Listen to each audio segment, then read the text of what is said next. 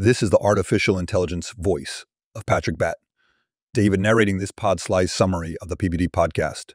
This summary delves into a lively podcast session with Patrick Bett David where numerous topics are discussed. All the beginning of the dialogue revolved around the impending interview with Crown Prince Reza, which was expected to gain much attention, touching sensitive Iranian issues. All the conversation then shifted to the controversies surrounding Elon Musk after he voiced a controversial opinion on Twitter, which led to ripples in his business relationships, prompting calls for his resignation and investors shifting their funds. The interesting saga of Dana White, the Ultimate Fighting Championship president, was brought into focus where he was reported to have met harshly with a sponsor, adding to his reputation as a straight-talking executive. Another topic touched upon was the surprising announcement of Snoop Dogg quitting smoking marijuana. Much debate ensued about the authenticity of the claim, with the team largely expressing doubts about its veracity, viewing it as possibly a marketing strategy to promote a new venture, such as in edibles. Several members of the podcast crew cited the evolution of other famous personalities like Cheech and Chong, who migrated from promoting smoking to edibles. Other issues touched on, but not extensively discussed, included new trends in artificial intelligence, such as the AI tool launched by YouTube, which mimics vocals of famous artists, interesting changes in global markets like the plunge in China's home prices, the quest for technology advancements like the pursuit of computers by a new breed, and intriguing arguments on atheism by soccer star Megan Rapinoe following an injury. A unique development was a new wine brand launched by Snoop Dogg, indicating a transition in his entrepreneurial pursuits and hinting that his decision to quit marijuana could be commercially driven. The team contrasted this with the I Hope marketing stunt and pondered on whether Snoop's announcement could signal the beginning of a new product line. Lastly, the anticipation for the interview with Crown Prince Reza was reignited, highlighting the unprecedented nature of the 3-hour-long interview and how it's eagerly awaited by the Iranian community. In this thoughtful discussion, Patrick Bett David continues the conversation about how personal politics and beliefs intertwine with business affairs. Specifically, they delve into UFC President Dana White's response to a sponsor asking him to remove his posted support for Trump on his personal social media. White's refusal underlines his commitment to freedom of speech and political independence, sparking a discussion on the potential consequences and merits of expressing personal beliefs publicly in the business world. A major shift in the conversation emerges as they begin to share personal experiences about the impact of standing up for their beliefs in business negotiations. In one particular story, elaborated by Patrick Bett David and fellow host Tom, a decision to reject a software company's financial demand led not only to his $0 license agreement, but also encouraged a subsequent investment in their company worth $10 million. A broader discussion about the role and power of small business owners arises from this, emphasizing that even smaller entities can display their principles without fear of losing sponsorships or being silenced by others. The team agrees that Dana White's assertive stance is inspiring for all. It sends a powerful message that, irrespective of the size of the business, wielding one's voice can have far-reaching positive effects. Also, the conversation returns to Dana White, pondering whether his assertive character was forged in earlier life struggles or developed later with his commercial success. Reflecting on his encounters with White, Patrick Bett David maintains it's a long-standing trait, citing that such unwavering principles have likely cost White relationships, but also propelled the UFC brand to its current billion-dollar status. Lastly, the team discusses the implications for someone who's relying on sponsorship income, contemplating potential pushbacks they may face when nudged by sponsors to alter their principles. They agree that while it may prove challenging for some, Dana White's example reveals that valiantly asserting personal beliefs can, in fact, reinforce one's brand power significantly. The transcript continues to discourse on the intertwining of personal beliefs, business strategies, and how it impacts various industries. Shifting the discussion towards UFC, they emphasize Dana White's open support for Trump, remarking on the paradox of people expecting him to alter his beliefs to fit their narratives. The hosts all agree, stressing that it is unfeasible to dictate who someone should or should not vote for, as it is contradictory to the core values of the USA.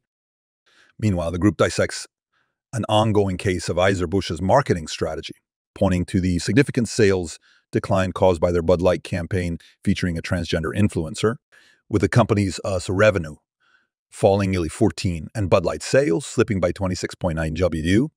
The panel questions the company's ideological decisions regarding its branding. The hosts draw attention to the fact that Anheuser-Busch remains hopeful for Bud Light's recovery despite the brand's clear deviation from what traditionally worked for them in an analytical discussion. The team uses profiles of both the former and upcoming chief marketing officer of Anheuser-Busch to dissect how leadership changes within the brand might alter its future trajectory.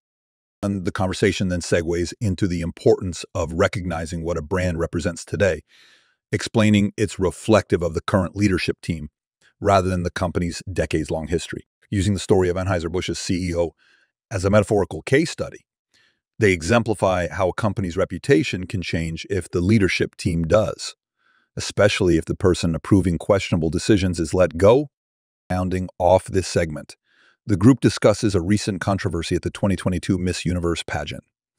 Emily Austin, a Miss Universe judge, implies that the likely bankruptcy of its organizer is due to the uproar over its transgender owner. The hosts discuss the paradox of a transgender woman owning Miss Universe and argue that contestants' life experiences should align with their gender identity.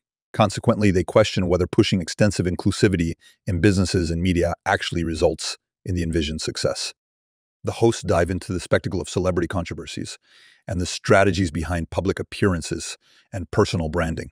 They examine the recent revelation about Kim Kardashian being named GQ's a Man of the Year, expressing their confusion and incredulity. They challenge the concept of a woman being given such a designation, calling it into question the essence of the award. Patrick Bet-David points out that the affairs of celebrities like Kim Kardashian profoundly impact culture and beliefs, especially among significant followers. He articulates concerns about the potential for mixed messaging to young fans that idolize these celebrities. He also questions if such awards align with the celebrity's actual qualifications and impacts. Next, the conversation moves to the Miss Universe spectacle, discussing how it has been taken over by global wokeness and the controversy of transgender competitors taking part. They highlight that this year's competition includes 2 transgender competitors for the first time, stirring different sentiments among the public. There's a critique of women's acquiescence in accepting such changes, instrumental in enabling wokeness to seep into mainstream society. Proposing a drastic scenario, Patrick Bet-David expresses willingness to purchase the Miss Universe organization. He outlines his vision of reinstating dedicated respect for femininity, emphasizing contests for genetically born women, showcasing their unique feminine beauty and capabilities. In a poignant commentary, the implications of societal pressure to ceaselessly pursue inclusivity are explored. The host suggests that in some cases this reveals an apparent inability to appreciate the distinctiveness of male and female roles and characteristics. Finally, the conversation lands on a lawsuit involving music mogul Sean Diddy Combs, accused by former girlfriend Cassie of rape and sex trafficking. The hosts navigate through expressing skepticism about the timing and intention behind such allegations, and they discuss how differing narratives may emerge from prolonged, high-profile relationships coupled with career disappointments, potentially complicating the truth. As the conversation unfolds, they question the motives and the long interlude before accusation sees light, pointing towards the need for judicious discernment when interpreting such claims. Despite his on-screen fame, the hosts discuss actor Will Smith's recent controversies. The conversation is triggered by an exit report from Will Smith's assistant, who hinted the actor may be involved in same-sex relationships. The hosts examine whether these revelations could tarnish Smith's public image. They also question whether this alleged scenario would be considered more shocking than the earlier revelations about Smith's open relationship with his wife, Jada Pinkett Smith. The hosts have a debate about the fall from grace experienced by public figures, such as Will Smith and Kevin Spacey. They agree that Spacey's case was more impactful due to the gravity of the allegations he faced, whereas Smith's fall is potentially more dramatic due to his larger public following and reputation. There was a discussion about whether Smith, who was traditionally viewed as a wholesome America's sweetheart, might be trying to recreate his image. The hosts speculate that perhaps Smith does not see a need to confirm heteronormative requirements, now that he's an established star. Finally, the hosts debate the potential impact on Smith's career if these speculations turn out to be true. The conversation then transitions to the soccer star Megan Rapinoe, who recently injured herself during a game. Rapinoe publicly stated that the injury proved that God does not exist, leading the host to dissect her statement. They discuss the irony of her blaming a deity she doesn't believe in for the outcome. They also discuss the comfort between saying one's a non-religious versus anti-religious. They question if there is currently an imbalance in society where promoting LGBTQ values is seen as untouchable while expressing religious beliefs can lead to public backlash. They wrapping up acknowledging that while separation of church and state is essential, everyone ideally wants the state to defend their belief system. The original dialogue starts with host Patrick Bet-David addressing the remarks Elon Musk recently made on Twitter, which caused quite a stir. Musk's tweet hinted at approving anti-Semitic comments made by another Twitter user. As a result, EBM called for a boycott, pulling out all their ads from Musk's platforms. The Twitter argument mentioned how Jewish communities have been promoting hatred against whites, which Musk validated partially in his tweet. Host Bet-David, along with his guest Tom Ellsworth, and Adam Sosnick dissect Musk's tweet. They discuss how Musk, as the face of his brand, must maintain some decorum in his public declarations. They feel it's essential for Musk to realize the extent of his influence and potential backlash, especially considering his vast public following. Sosnick, being Jewish himself, shares his personal confusion over the entire anti-white accusations on the Jewish community. The conversation pivots to the free speech debate on Twitter, with guests addressing the price of free speech, hearing things we don't necessarily agree with. They discuss the irony of Musk indirectly promoting hate speech, especially given his feud with Anti-Defamation League. The guests express their appreciation for Musk, acknowledging that some of his public statements might be off-kilter but doesn't necessarily diminish his overall contributions. Bet-David switches the dialogue by showing a video clip where Musk discusses the Israel-Palestine conflict. Here, Musk presents an argument that for every Hamas member killed, how many more are created? The conversation goes deep into analyzing population growth among various religions worldwide since 1910. The results show a steady incline in Christianity and Islam. However, the Jewish population hasn't seen a comparable growth. Bet-David uses these figures to question the rhetoric of cleansing used by both sides of the Israel-Palestine conflict. The significant difference in population points towards an imbalance in the impact of violence experienced between them. And the conversation brings to the four complex discussions about high-profile public figures using their platform to discuss sensitive topics and the ripple effect on public sentiment, their brand, and overall perception. It also brings a critical look at the Israel-Palestine conflict and the rhetoric used in that discourse. In this continuation of the discussion, the dialogue delves into the strategic and humanitarian implications of the Israel-Palestine conflict, as well as the ideological consequences of public and high-profile entities expressing their perspectives on such conflicts. Detailed discussions take place about the drastic measures of warfare, particularly when focused on decimating organizations like Hamas. Ellsworth raises that for every Hamas member killed, an alarming number of potentially innocent casualties take place. This insight led to an examination of the total Palestinian population numbers compared with Israeli casualties.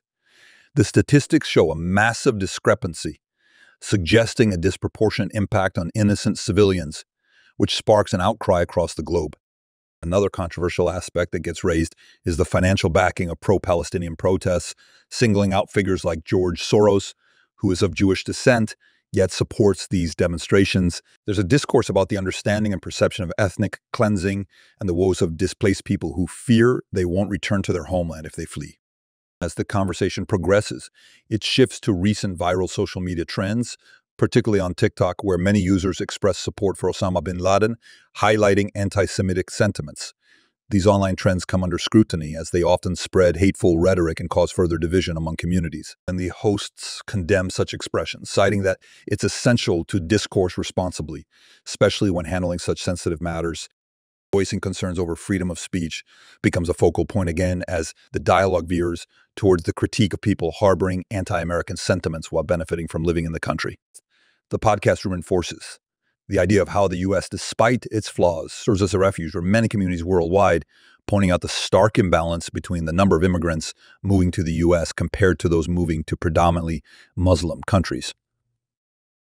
Throughout the dialogue, the hosts continue to analyze the confluence of politics, religion, social media, and public discourse, and its cascading effect on international perspectives on conflicts like the Israel-Palestine issue.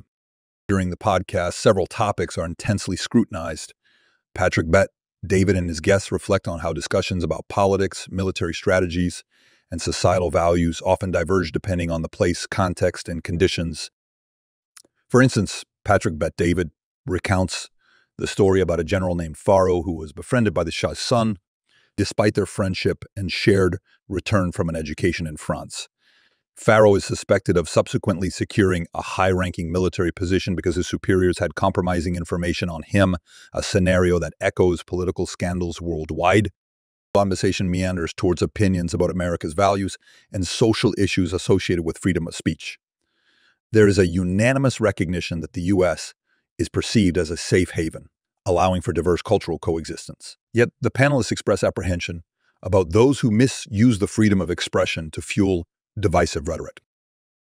Patrick Bet-David recalls a personal account of his mother's reaction to a TV program criticizing the U.S. president, highlighting her fears molded by an environment of restricted speech. His mom had assumed that public condemnation could lead to the critic's death, indicating a stark contrast with America's openness to critique and disagreement. When exploring the expression of beliefs and infringement on free speech, the discussion presents a double standard situation. While people are allowed to convey a variety of beliefs and opinions in democratic societies, the reciprocal isn't often true for places governed by strict religious laws. And the speakers infer that such prejudice practices contribute to further tension and societal imbalance. The narrative then shifts to unrest involving certain controversial organizations.